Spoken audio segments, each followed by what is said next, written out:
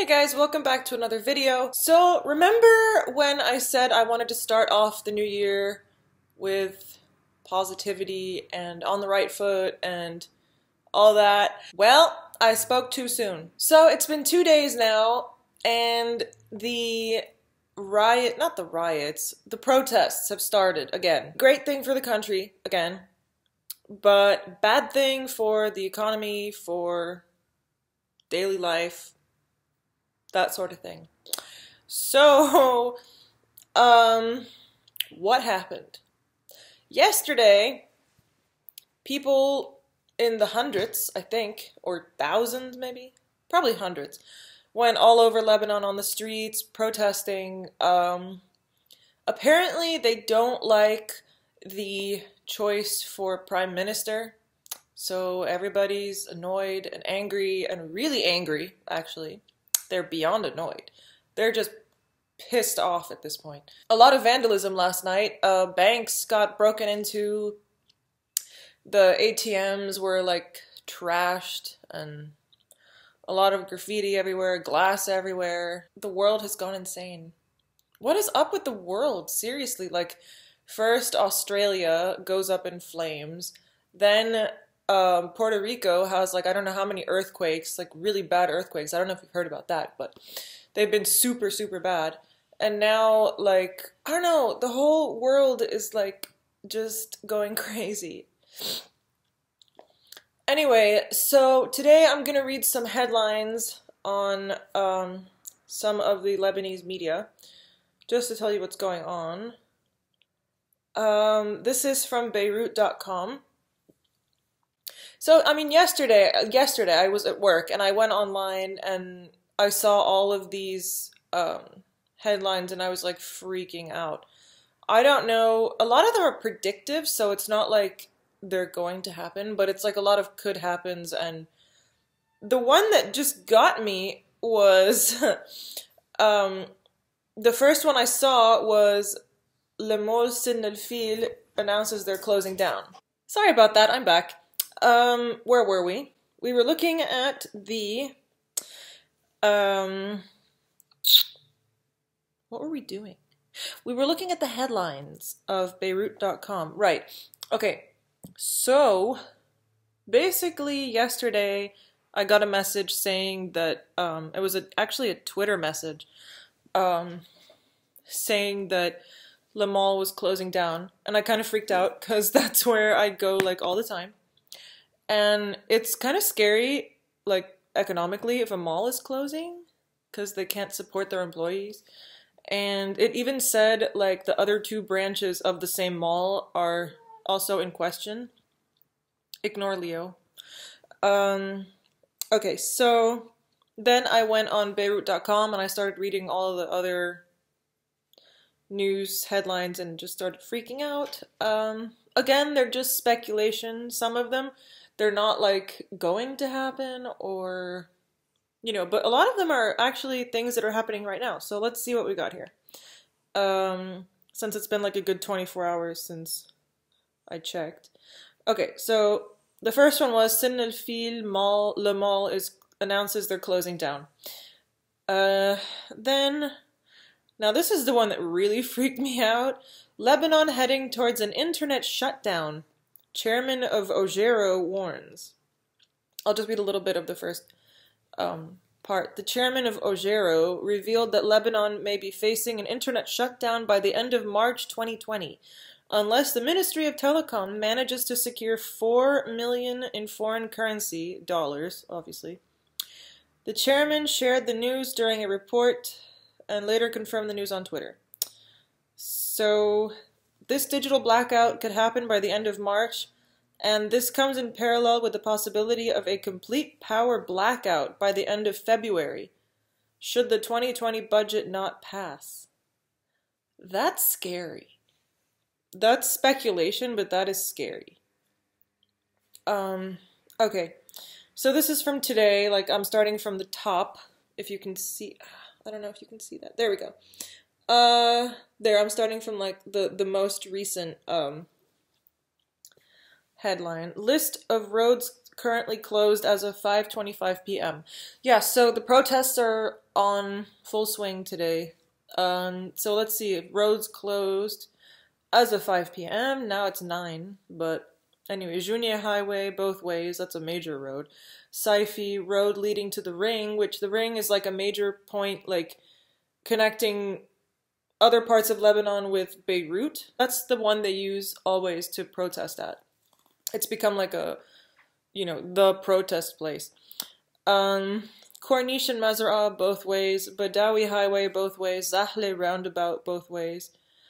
Talabaya main road, I don't know where that is. Okay, and that's it. So yeah, a lot of road closures. We were just out in Ashrafiyeh, and the roads were fine, but I don't know about later tonight.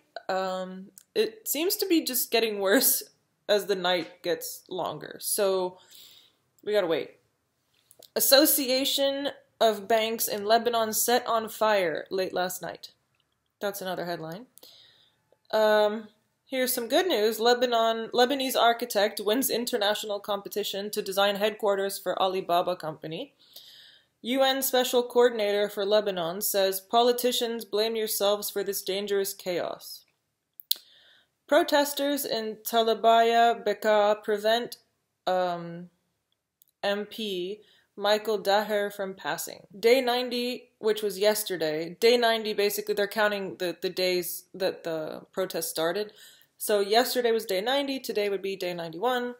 Day 90 brings back protests, roadblocks across Lebanon. Yeah, we know that. Update, Lebanon pays UN membership dues. Because apparently, yesterday, there was a headline saying that Lebanon lost its voting rights at the UN for not paying their dues. So apparently, finally, they paid. So that's it for Beirut.com. Let's go to the Daily Star. The Daily Star is an actual newspaper. Day 91, burning tires and dumpsters return. Protesters burned tires and lit dumpsters on fire to block roads across Lebanon Wednesday during the 91st day of the nationwide anti-government protests. Beirut's Ring Bridge, like we said before, was blocked on both sides by protesters with burning tires Wednesday evening. Protesters started gathering in front of the central bank in Hamra following Tuesday night's vandalism of banks and clashes with the riot police. The road under the Kola Bridge was also blocked by protesters in the evening with burning dumpsters. In Jounieh, students blocked one side of a highway and later scuffled with army soldiers who deployed on the ground and forcibly reopened the road. In Corniche Mazar'a, protesters set fire to trash bins and threw stones at security forces in protest at the arrest of dozens of demonstrators in Hamra Tuesday night. The Week of Anger, as dubbed by many activists, has been in full swing with crowds gathering in front of banks in several locations to condemn the country's deteriorating economic situation. And yeah, so this is now the Week of Anger. I just keep checking Twitter, and they said something about Thursday. Hold on, let me see. They said, and I put this on my Instagram feed if any of you follow it. I'm like updating all the time. MTV English News, that's another major news source. Sources from the popular movement in Lebanon. We will resort to major escalation starting from Thursday afternoon, and we call for a general strike. Which means that if tonight goes well for them, which means that we may or may not have school tomorrow, we may or may not, we don't know what's going to happen tomorrow, really. Restaurants and stores may be closed, the schools may be closed, roads may be blocked, we can't get to work, I don't know. So we just have to wait and see what happens. Another place I, keep updated on is Twitter, because a lot of people tweet about the protests and things. Let's see if MTV has anything new. No, nothing new really. Let's see. And a lot of the tweets are in Arabic, so I can't read them, but, okay, Lebanon protests. Latest. Ooh. That's not good. Banks in Saida besieged with fire belts. Oh god, that's creepy. Here, that's the picture, and that's like fire. I guess they pour oil along the lines, and then they light it on fire. That is really creepy. Whew. They really hate the banks. A new inevitable phase of Lebanon protests is unfolding. Some girl, Nirvana Mahmoud, tweeted this 11 minutes ago. Sectarian, oh, it's a retweet from Firas Maksad. Sectarian violence erupting in Lebanon Bekaa Valley tonight on heels of night of violence against Beirut banks yesterday. Lebanon appears to have entered a more violent phase as people suffocate under rapidly deteriorating socioeconomic conditions with no solutions in sight. It's not looking good, people. It's really not looking good. It's just like going downhill really fast. I don't know. People are vandalizing. And this isn't to say everyone, like all the protesters. I mean, they're not. The vandalism is going on by other groups, and it's definitely not, you know, helping the situation. It's usually just make things worse. Luna Safwan tweeted 20 minutes ago, "We are not leaving yet. We might escalate soon. Protesters closing down the entrance of this local police station in Beirut tonight to demand the release of rioters and protesters and other random people who were arrested during last night's riot." And there's a video here. So, let's see. 36 minutes ago. I can't read that, it's in Arabic. Okay, Luna Safwan has some amazing tweets, so go follow her if you're interested. I'm retweeting her tweets, so you can see them on my Twitter account too. It's at Viveccatheexpat. If anyone wants to follow me, go ahead, please do. Okay, so she says, picture showing how the number of protesters is doubling in Beirut. In front of the local police station where up to 56 protesters and rioters are being held in custody. This crowd is demanding the immediate release of all 56. And the photo is... that is a lot of people. So that's about all that's happening right now. Like I said, there's nothing happening in my area. It's like super quiet, it's peaceful, it's fine. So yesterday, on our way back home from work, we had a large detour. It was like, it usually takes like 40 minutes, 45 minutes to get home, but it took us like an hour and a half almost, because we had to go the long way, because the major road was closed, and like protesters were starting to go to the highway, and they were closing it with cars. So I have some footage of that to show you. So right now we are stuck in traffic, and due to protests all over, we're just trying to get home from work, and basically that part over there is blocked by cars, and this is pretty much the only way we have to go.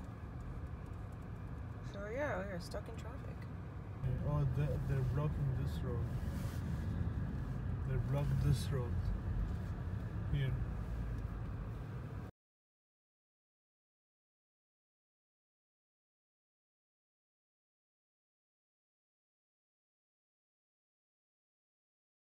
So let me know if you like these types of videos, where I keep you updated with the news, headlines. And yeah, that's it for today's video. I hope you are more informed of what's going on.